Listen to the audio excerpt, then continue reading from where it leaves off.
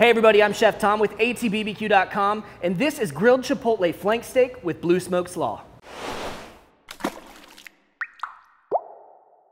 So in February of 2018, I was invited to cook at the Food Network and Cooking Channel's South Beach Wine and Food Festival. So myself and my buddy Eric Gephardt over at Kamado Joe, as well as Justin, the man behind the camera week in and week out, we went down there, we did a couple events, including the Beachside Barbecue hosted by Chef Michael Simon. Now, out of the 40 or so chefs that were cooking that day on the beach, they selected a handful of recipes to include in the July-August issue of Food Network magazine, which was such an honor that we got chosen to be in that magazine. You gotta go check it out now. It includes the recipe that we're going to be doing today, which is the grilled flank steak, the Chipotle flank steak, as well as Chef Eric's blue smoked slaw.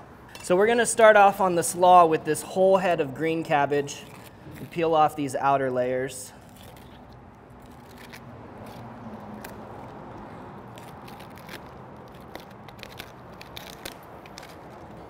And what we're gonna do is core down into this and take this core out.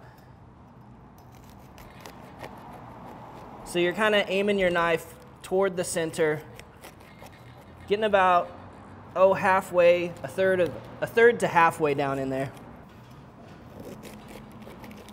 All right, so once you've made it all the way around, you've got your nice little cavity here, which we can stuff full of our garlic mixture.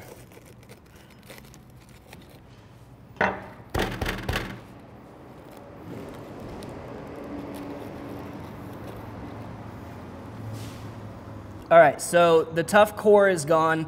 We've now opened this up to all of the leaves of the cabbage. So as we cook this down, as it smokes, the garlic mixture can start to seep into the head of cabbage. So here we have about a third cup of minced garlic. I'm gonna add to that a half cup of vegetable oil.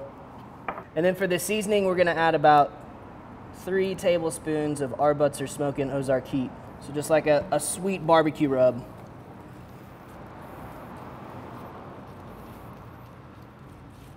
So we've got here our garlic paste. It's a little bit loose, but that's gonna allow it to move and season inside this head of cabbage. There we go. Now you guys have seen this blue smoked slaw on the Kamado Joe with Chef Eric Gephardt in previous video. So today we're gonna be cooking on the Yoder Smoker pellet grill for those of you that are cooking out there on pellet grills. That way you get a feel for what you'd wanna do with your pellet grill at home. We're gonna be running this grill at 225 degrees to start the recipe off. I will place the cabbage right here on the right side over indirect heat where all the smoke can move around the chamber and get a nice color on the outside of the cabbage. We're about 2 hours into this cook on our cabbage now. I want to give you guys a peek to see how it's progressing. It's looking really nice, but we want to give it a little extra time. So we're getting a little bit of color up here. You can see we're taking on some smoke on the outside as well. I'd say we give this another hour, which is perfect because that's how long we need to marinate our flank steak. But before I get that flank steak into the marinade, I'm going to trim it up just a little bit on the outside. So anywhere that the butcher's been a little bit lazy there, we'll take care of that. Here on the thicker end, you're gonna find that there is some tough stuff that runs through the center, and if you try to get all of it out, you're just gonna put a hole straight through it. So I typically don't mess with that too much. Around the edges though, some excess fat, or especially really hard fat, we can take that off. Here you can see we've got some silver skin. That's really chewy, we'll wanna get rid of that.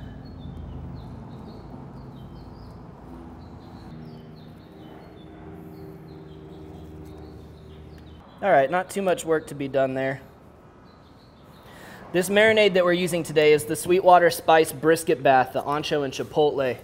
Now on top of those ancho and chipotle flavors, there's some really cool stuff in here like tamarind paste, a little bit of cumin, even a little cinnamon, but it's real subtle, and an apple juice base. This stuff uses both salt and acid to break down the meat, and as you can see, it's pretty thick. So we're gonna actually add about 5 parts water to 1 part of the brine concentrate.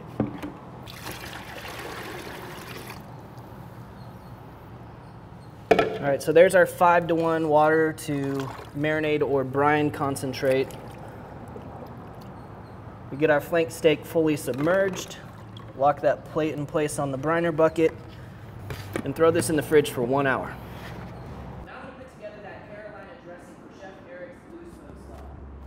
So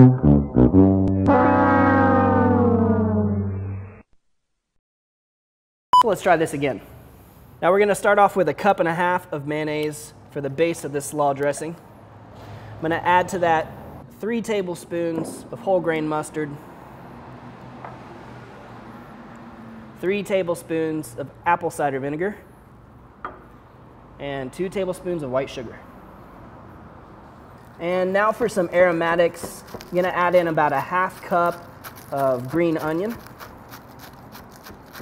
Just the green parts. We'll leave the white parts behind because they are a bit more potent.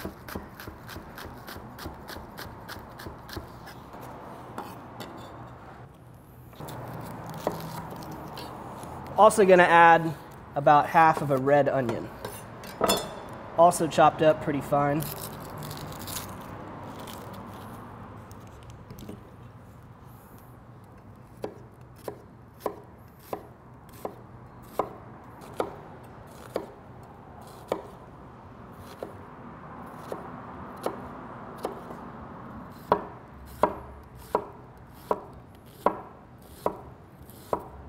And that works out to about 1 cup of red onion.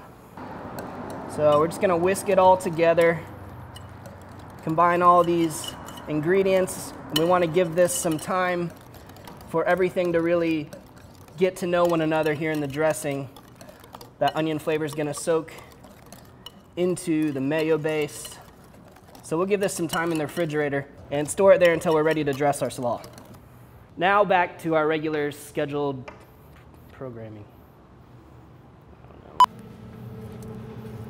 All right, so here we are 3 hours in. This thing has taken on plenty of smoke. It's a little bit softened on the outside, but down here in the center, still plenty of integrity, so it'll give it some of that crunch. Smells smoky, garlicky. That's just awesome. This is ready to come off and cool down a little bit. Now at the same time, I wanna open this up for direct grilling. And we're gonna crank the temperature up to 450 degrees. Well, now the cabbage is chilling out in the fridge. The grill is coming up to temperature, so we're gonna pull this flank steak out of the marinade, out of the brine bath, get some rub on it, and we'll be ready to take it over to the grill.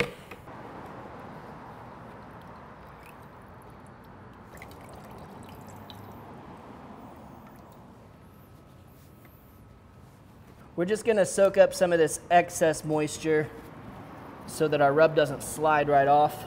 We'll leave enough behind to help it attach to the meat. And the rub we're using on this flank steak is the Cattleman's Grill Smoky Chipotle. So this is a coffee-based rub. It's got coffee, a little bit of sugar in it, and of course all that earthy, smoky goodness of the chipotles. And already the aroma coming off the coffee, mixing with that hint of cumin I'm getting from the marinade, is working together really nice. So we can season pretty liberally with this stuff.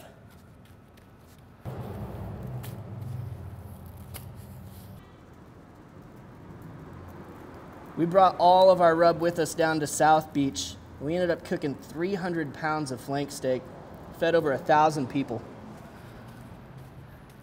It was a really incredible experience. I mean, actually cooking on the beach, toes in the sand, hanging out all day. Any of y'all that are in the area down in Florida, you gotta check it out if you haven't already. All right, just takes a few minutes to get that rub to set up. Once it looks moist on the surface, it's ready to go on the grill. I'm gonna hit our grill grates with a little duck fat.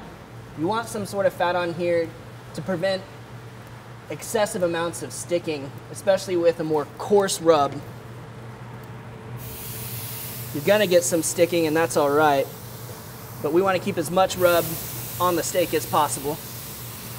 So we're going over the direct flame here to try and get a little bit of color on these.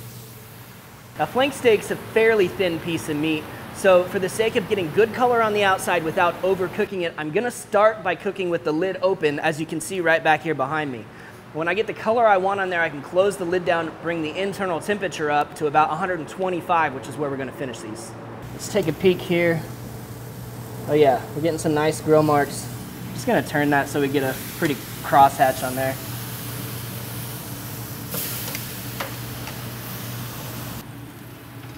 That looks good, let's flip it.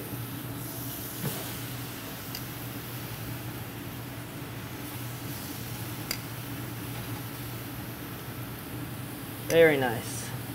So at this point, I'll close the lid up and let these come up to temperature.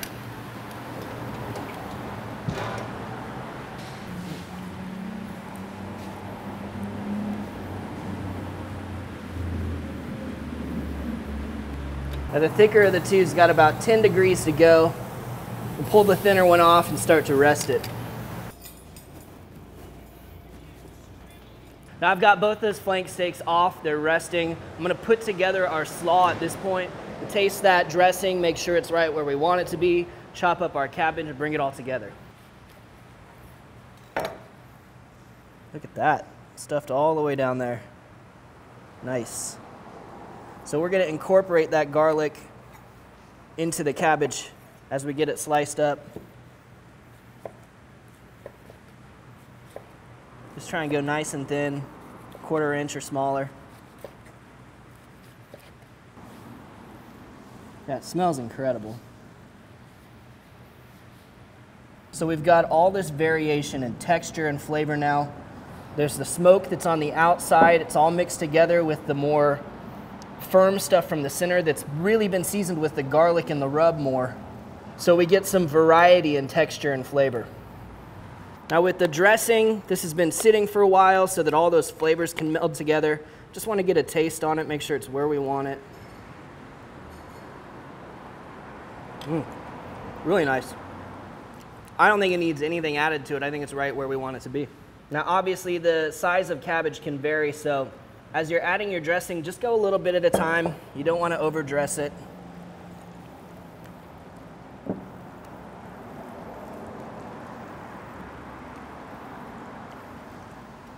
Just want enough to kind of coat everything.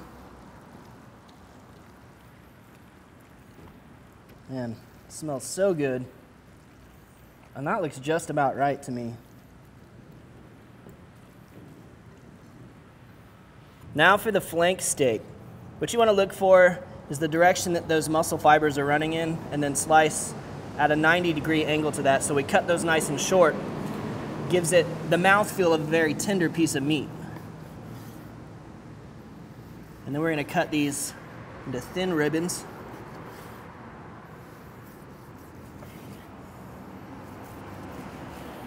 Just like that. Beautiful. Nice and juicy. I'd venture to say the internal temperature is raised to 130 as that pink's getting pretty faint right there in the center, but we've still got just tons of juice coming out of that.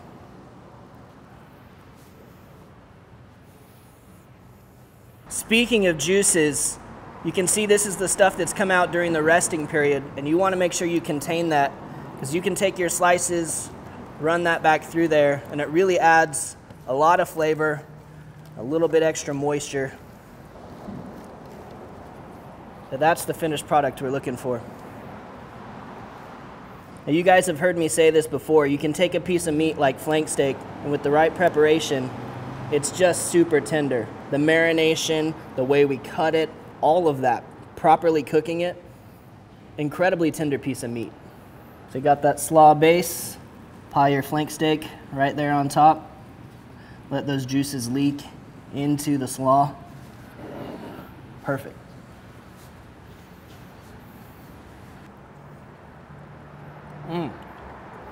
Incredibly earthy. It's got just subtle heat. It's really not going to overpower, but the coffee, the sweetness from the sugar, that caramelization that happens on the grill, those things all work really nicely together. And I think with the slaw and the creaminess, it's a great contrast. Now, one last finishing touch here. I'm going to put together a sauce. The sauce we called our South Beach sauce, which uses the Firebug grilling sauce, one of my favorite sauces. A little bit of mayonnaise. It gives this an extra creaminess, sort of a decadence really. And just a half teaspoon of fresh minced garlic. And mix all of that up.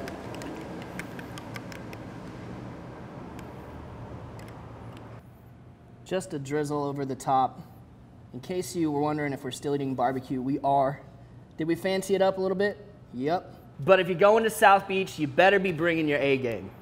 Eat steak every day. Ow! The fly just bit me on the foot. Oh. Would that be? Thank you guys so much for watching. Be sure to check out atbbq.com for all of the products featured in today's video. And don't forget to head out and pick up that July-August issue of Food Network magazine. If you enjoyed the recipe, be sure to hit the subscribe button. And if you have any questions or comments, or there's anything you'd like to see me cook, let me know in the comment section down below, and let's be good to one another. For more recipes, tips, and techniques, head over to thesauce.atbbq.com. All things barbecue, where barbecue legends are made.